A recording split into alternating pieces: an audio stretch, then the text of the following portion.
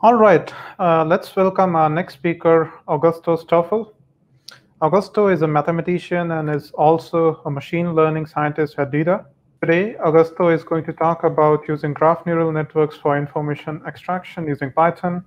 As part of his postdoc, he has done research in the field of algebraic topology and its application to quantum field theory.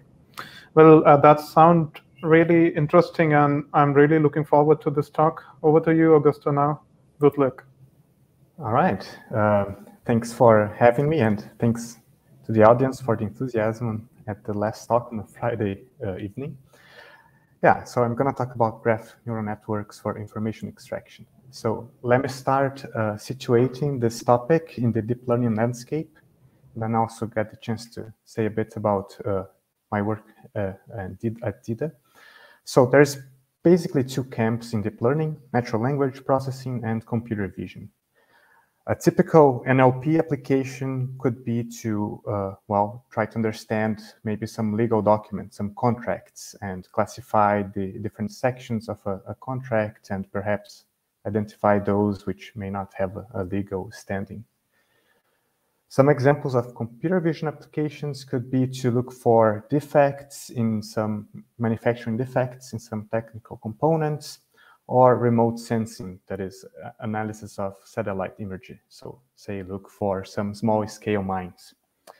So those, by the way, were all projects we developed for clients at DIDA. Now,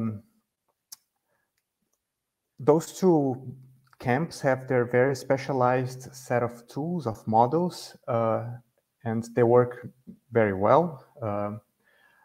But of course, those are far from the only interesting problems we could tackle with data science. So it would be very interesting to have more generic, more flexible deep learning models. And this is exactly where graph neural networks come in. So to guide our discussion, I'll pick the sample use case, which is also inspired by a project we have. Which is to understand documents in tabular format. So what we see here is, the picture of an invoice or a bill. And this document has some headers, some addresses, some dates. And then the interesting part is this table, right? It has, the table lists some products or services, and these things have like a description, then some prices, some quantities. Okay, and what we would like our machine learning model to do is to classify the words in this document appropriately. So say, this is a date where this was issued, so this would be one of the metadata. And now each entry in the table, we are identifying this description part as such. Maybe there's some more fine-grained information here. This description has some units, and then a price, and then a quantity, and so it goes. Right, so a standard language model, which only looks at the text sequentially, for such a model, maybe this quantity 2 here would come completely out of the blue, right? Because it follows some information that is not really related to quantities. So we would like to have a model which, is able to get this broader view of the data. All right, so here's a typical information extraction pipeline. So we have some input data, some input documents. We apply some pre-processing to it. So maybe in that case, our input was this PDF files, and we pre-process in a suitable way such that the data can be fed to a machine learning algorithm, some number crunching algorithm. And then out of this comes some useful prediction from the model.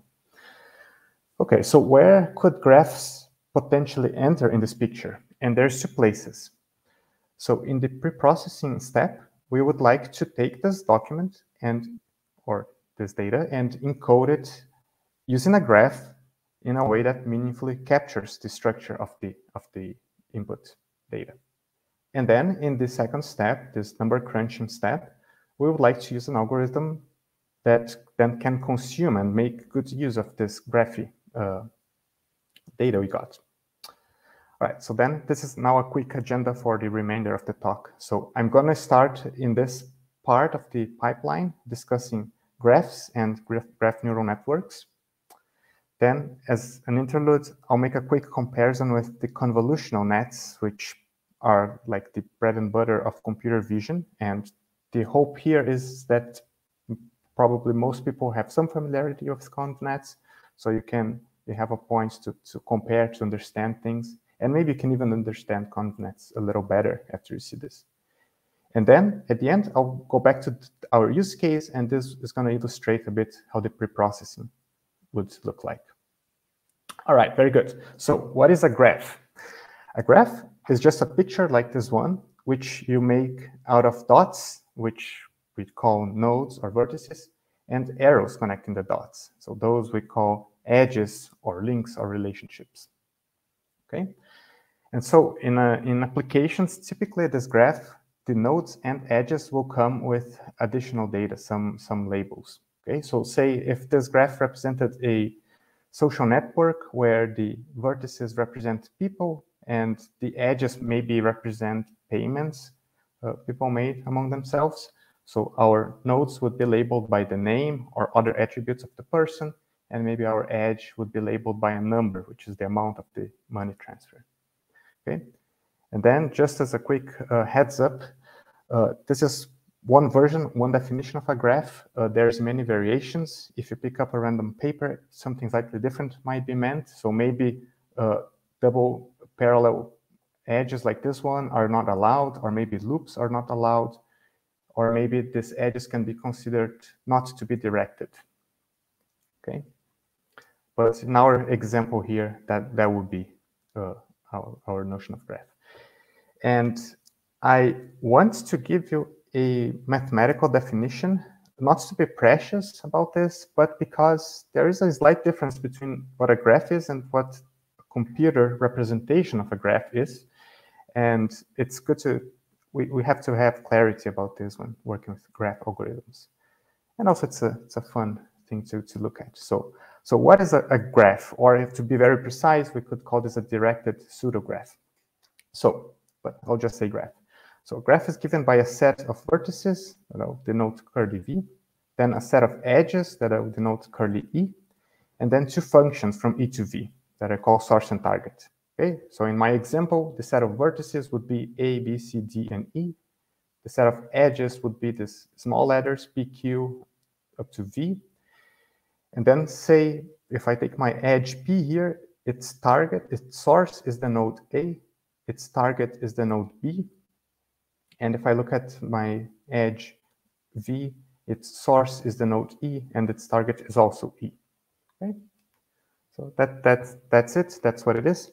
And then I already made this comment that in applications, vertices and edges come with labels. So the way this is modeled is as functions from V, the set of vertices, to some set of vertex labels. So maybe each vertex has a string attached to it, or some more complex data structure, and same for the edges. All right, so now how do you represent a graph in Python or any other language? So the first step is to pick an enumeration of the vertices and edges. And that's why I changed my notation a little bit. So before my nodes were A, B, C, D, and E, and now I'm calling them V0, V1, V2, V3, and V4. Okay, I just numbered them, put an order. And then similar thing for the edges. Okay, and then, okay, there's a couple alternative ways to represent the graph. One of them is as an adjacency list. Okay, so that's a list of pairs of numbers. This list has one entry for each edge in my graph. Okay, so say the 0th entry of my list describes the edge E0. Okay, and that entry is a pair of numbers. In this case, the pair 0, 1, and that indicates the fact that the source is V0 and the target is V1. Okay, so then it goes, right? So the last entry in the list describes my last vertex, my last edge, E6, and it has a source and target, both V4, so the pair describing this is 4, 4. All right, so that's it. Now going to this next step where we want to attach some data to vertices and edges, right? So here's how this could be implemented. So we have to pick two types. So suppose we want to label the vertices with a type node t and the edges with a type edge t, right? So then my class graph would be a little data class like this, okay? Depends on these two types. And then, okay, then we have a list called nodes, which is just a list of objects of type node t, list of edges, which is a list of objects of edge t type, and then an adjacency list, like I just described, okay? Which is a list of pairs of integer, okay?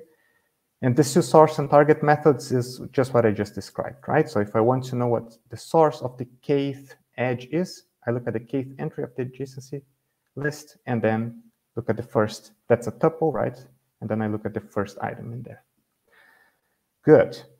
All right, so now we can get to graph neural networks. And to discuss that, I want to just fix on a fairly simple possibility. So first of all, fix one kind of problem out of many we could pick.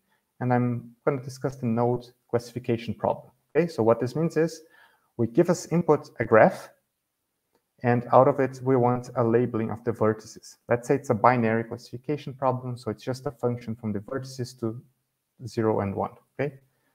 Or alternatively, you give me this graph with enumeration of vertices, and then you just have to output a list of numbers, 0 and 1. The ith entry corresponds to the ith vertex, okay? And I want to make two more simplifying assumptions. One is that my nodes are labeled with a tensor, okay? So some tensor, some array of numbers of a fixed size. And my edges are labeled by an enumeration type, okay? So this just means I have a list of possible edge types. It's a finite list, not too big. Okay, so say if this was a social network, then maybe each of these tensors would be some numerical encoding of various attributes of a person. And then maybe we could have a few different types of relationships between them. So say two people can be friends, or they can be co-workers or relatives. Okay, so these will be the three entries of my enumeration type. All right, so now I can describe for you a possible graph neural network layer. Okay, and what I'm doing here is pretty much taken out of this paper, which is one nice read. But okay, so here is how this works. So my GNN layer is just some layer in a model which takes as input a graph and outputs a new graph. Okay, this new graph has it has the same topology, so it has the same nodes and edges. I'm not changing the edge types either. Okay, but for each node, I'm computing a new feature tensor. Okay. And so here is, well, a formula you can use for that. And okay, don't worry if you can't follow 100% this, especially if it's the first time you see anything similar. But I want to just read this formula step by step, so we see what's going on. All right. So what is YV? YV is the output feature tensor of the node V. Okay. So say let's focus on this guy here, node V4. Okay. So I would be describing this tensor here, the output feature tensor of V4, okay? And this is computed as follows. So it's a summation, and the summation has one term for each edge incident, so coming into V, okay? And I call W its source and E the edge itself, okay? So say, in the case of V4, this sum would have three terms, one corresponding to E4, one to E5, and one term corresponding to E6, okay? Now let's see how each of these terms is computed. So what I'm supposed to do is to take the input feature tensor of the node, which is the source of that edge, okay? So let's focus on this edge here. Its source is V2, so I look at this tensor here, which is the input feature tensor of V2, okay? And then I multiply this tensor by a weight matrix, which is part of the model. It's a learned weight matrix, okay? But then, little detail, there is actually one different weight matrix for each edge type. So what I should do is I look at, okay, I'm looking at edge 4. I should see what its type is. It's one of these possible enumeration elements, and there is one little weight matrix corresponding to each edge type, okay? Each enumeration element. So I picked that appropriate matrix. Okay, then I multiply those things. I multiply by a normalization factor, and then I add these things all up, okay? Let me discuss a bit the normalization factor. It's basically the degree of the node, so the number of incident edges, except that I only focus on the incoming edges. So I just look at how many edges are coming into V, have V4 in this case as target. And moreover, I restrict to those that have the same type of the edge E, okay? All right, so this normalization factor in this case wouldn't make a huge difference, but you can imagine, say, a social network. It's very typical that some nodes have just a few connections. Some nodes have potentially thousands of connections. So a normalization of this kind is important for things not to blow up, okay? And then last step, I apply a nonlinear activation function. Could be a ReLU, a sigmoid, whatever we like, okay? So that's it. That's a formula for a perfectly fine and functioning GNN layer, okay? So just to mention a bit okay, so maybe an alternative way to think of this is you could imagine that each node, so each node in this vertex has its, this incoming input feature tensor, and it has to compute a new tensor, and the way it does that is by receiving a message from each of these arrows that are incident to it. So that would be a way to think about it. So the message would be this guy, and then the node receives all these messages, and it totalizes. So incorporate those messages into a new value. Okay, and so we could have many variations on this scheme. So where here we have this matrix multiplication, we could have maybe some attention-like thing where this value depends not only on the input feature tensor of W, so the origin of this arrow, but also on XV, so the input tensor of the node in question itself, right? We could totalize this tensor using a different formula, maybe some max instead of summation. So many variations are possible here. It's a very flexible scheme. All right, so now we can go to our comparison with convolutional networks. And so let me start with a quick recap on convolutional networks. So this is an algorithm for images, right? And the way this works is we have an image, to each pixel in the image, we have an input feature tensor. So in the first layer, it would be just the intensity of red, green, and blue channels, okay?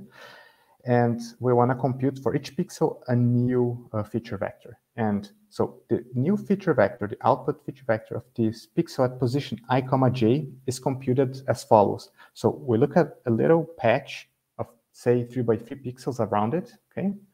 So for each pixel in this patch, we look at its input feature tensor. Then we multiply that by a matrix, which is learned as part of the model. And there is one different matrix for each position in the patch, okay? And then we add these things all up, these 9 vectors, and then we apply some nonlinear activation function, okay? So the summation is over this indices k and l, right, between -1 and 1. So each pair k and l locates one position of the 3 by 3 patch, okay? All right, so that was a recap. And now what on earth has this anything to do with graphs? So here's a little graph representing this 3 by 3 patch, okay? So in this piece of a graph, each node represents a pixel, and then the arrows represent this relationship of being a neighbor, okay? And moreover, since, well, 2 pixels can be neighbors in one of 8 different directions, right? Which are these cardinal directions. Those are the labels I attach to my edges, all right? Okay, and now, next slide, I'm going to replace the formula here for the convnet. I'm just going to rewrite it using this graphy syntax from the previous slide, okay? And so here it is. So let me read again this for you, okay? So this is a formula for the output feature tensor of the pixel P, which is the center here, okay? And the way I compute this is the following. I look at all the neighboring pixels, right? So each neighboring pixel is a node in my graph with a link to P, right? And moreover, this neighboring relation is of one of these 8 types, right? One of these 8 cardinal directions. So for each of these pixels, I look at its original feature tensor, its XQ, and I multiply by a matrix. The matrix depends on which position this is, right? So it depends on which cardinal direction this neighbor is coming from. And then I add these things all up, okay? And moreover, the input feature tensor of P itself also plays a role, right? So this is also accounted for this. So I could include a loop, a self-edge around P with the label O, and then this term would be included in the summation, would be subsumed. I just didn't do this to keep the picture a bit clear. All right, good. So this would be a picture representing the entire image. Okay, so that's it. Of course, a graph neural network can take in graphs of arbitrary shapes, while a convnet is specialized to shapes of this graph, but that's fine. So convnets are a particular case of graph layers. All right, so then now we can go back to our use case, which was about information extraction from tables. All right, so here it is. The idea is we receive a table. It can be like this table. It can be a completely different layout like this one, okay? But from this page, we make a graph. And in this graph, each word is a node. And then we have a bunch of edges, which are added in the following way. So for each word, we divide the page into these 4 sectors, the stuff that is above, below, and to each side, okay? And then we look at the nearest neighbor of the word in each of these directions, okay? So say above the nearest neighbor is this zip code, 12345. It would be represented by this node, and we add an edge linking them, okay? And of course, this edge has a label which says, okay, it's a neighbor above. And we keep going like this. So say maybe next step, 12345 has as neighbor above the word south. So this would be this guy. As a neighbor to the left would be, the nearest would be the word states. So this would be this guy, and so on, okay? And that's it. That's how we make a graph out of the page. And in a table, this will link words that belong to a same line, same column, and this is where our model can learn interesting information. All right, so here just a possible end-to-end model architecture, which is pretty much what we used in this use case. So we take in these pages, we collect all the words, we link the words to make a graph, and now we need to associate useful features to the word, right? And there's basically 2 categories of things you can do. First, you can look at the geometric features, so the coordinates of the bounding box of the word. So this makes some features. And then there's features from the text of the word, right? And then you could come up by hand with some stuff like, oh, is this a purely numerical word? Is it alphanumerical? Is it in a list of common words? Like, is it the name of a month or some common header word? Or you could try to be fancier and design a character CNN that learns on the fly useful features. Anyway, for each word, you concatenate these things, you get some maybe reasonably big feature tensor, maybe pass to a linear layer to normalize the size, and then you feed to a couple of GNN blocks, just like the one I described, except maybe you add some dropout, some batch normalization, some skip connections, stuff that is meant to help with convergence in the training time. And yeah, maybe a skip connection to help the character CNN converge. And then at the end, you add a feed-forward block, a softmax, and out of this comes out probabilities for each word to belong to each of the categories, each of the classes into which you want to classify. So that's it. So this is pretty much the model we used in this project. Out of about 1,000 training documents, we got a model with an 88% F1 score, which is very good. It's better than a previous system our client had in place where they had to manually label each type of each new table layout that appeared to them. It also worked better than a prototype that we had developed earlier, which was based on random forests. So that was a pretty big success for us. And that's it. So just to finish up, a couple words about implementations. So there are a few different libraries available out there. I think you could all find it by Googling. If you want to read up on this topic, okay, maybe some more popular places will be a bit disappointing. So the Wikipedia page for Graph Neural Network exists since early this month. But then one suggestion I can give you is to just go to the documentation of any of these packages. I particularly like the PyTorch case. It lists papers for which they provide implementation. So if you go to the papers, it will be a good place to delve into the topic. So yeah, so with that, I'd like to thank you.